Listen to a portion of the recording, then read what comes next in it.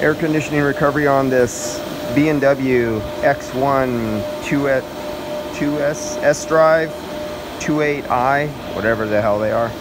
So here's another one of those condensers that we've been seeing more of. Seen them on the Mercedes.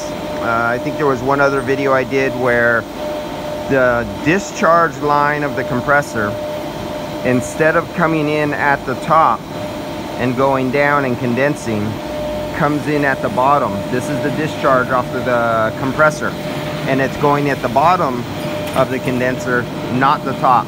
Let's follow this down. Follow it here. There we go. We're going right back down there, and it goes around and up to the compressor. There's the compressor part number, the tag on the compressor. Okay. Oh, and by the way, it's variable displacement compressor on a B&W. Ooh, look, there's not supposed to be a clutch on a variable displacement compressor. Wow. Okay. Yeah, that's about it.